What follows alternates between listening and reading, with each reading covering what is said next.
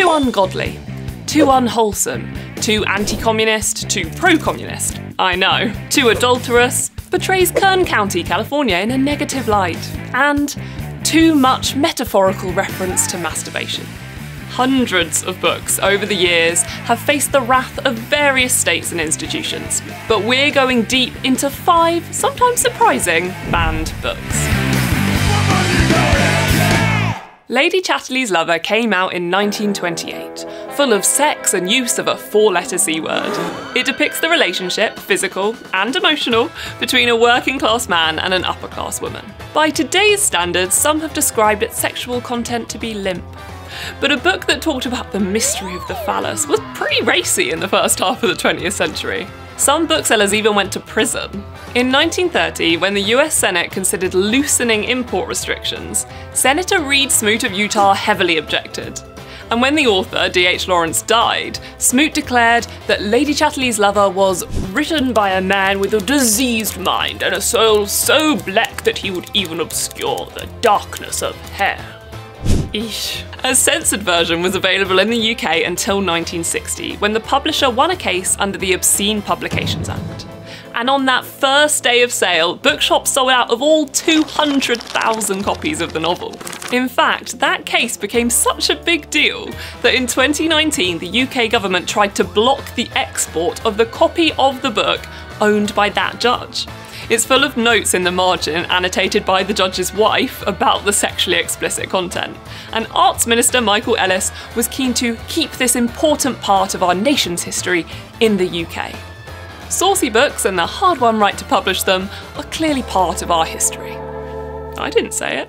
In the ebbing she realised all the loveliness. Now all her body clung with tender love to the unknown man, and blindly to the wilting penis.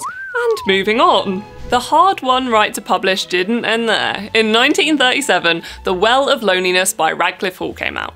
The book follows Stephen as she discovers her attraction to women and the struggles of being a lesbian in the late Victorian era. Conservative Lord Chancellor Frederick Smith believed it best not to advertise lesbian relations because of every 1,000 women taken as a whole, 999 have never even heard a whisper of these practices. Sure thing, Fred. So how did the book get banned? Well, it caused a stir with readers in England, and Sunday Express editor James Douglas claimed it had the power to corrupt young people and society. In order to prevent contamination and corruption of English fiction, it is the duty of the critic to make it impossible for any other novelist to repeat this outrage. Not long after, a London magistrate ruled that the book was an obscene libel and ordered all copies of it to be destroyed. Thankfully though, the book got support from the likes of Virginia Woolf, and its luck was beginning to change. As a way of negotiating its release in America, the book was to be double the price of an average novel, making it more difficult for the middle class to afford.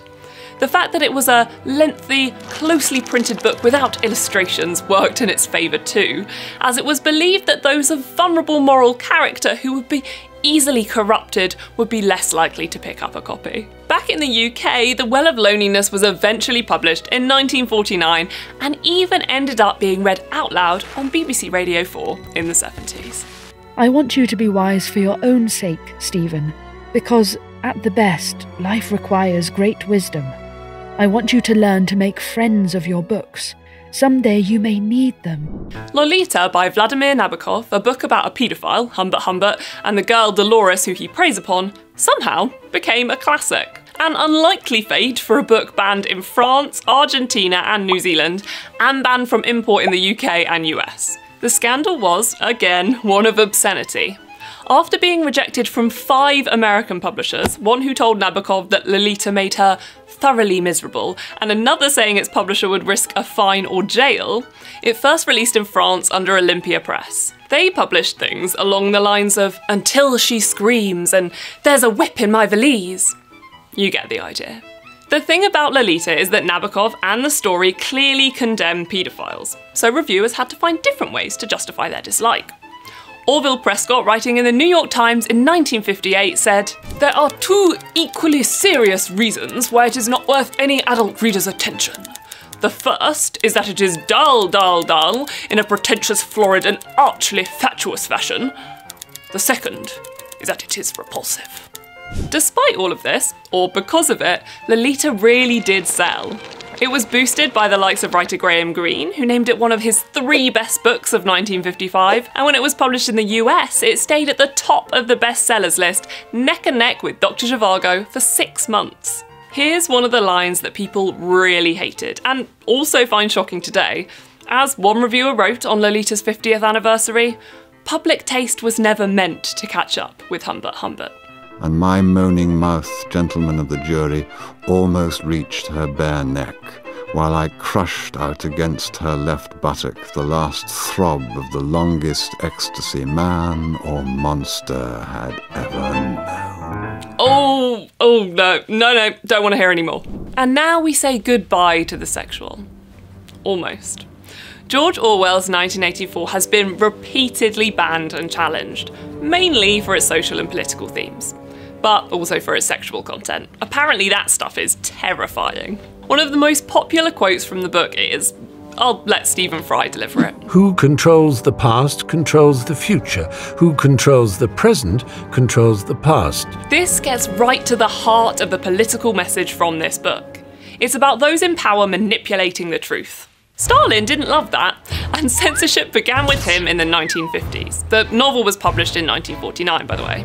However, while Stalin was criticising its anti-communist message, as the years went on and we hit 1981, the book was challenged in Florida for its pro-communist message. Make your mind up, people. As recently as 2019, China put some sanctions against the book, but not as you might imagine. You could still buy a copy of 1984, but mentions of it on social media were censored. This one is clearly as relevant as ever. From the political to the obscure, Alice in Wonderland was banned for having too many talking animals, or just for having any at all. This one I get. I'm joking, I didn't get it at all. I loved Homeward Bound as a kid.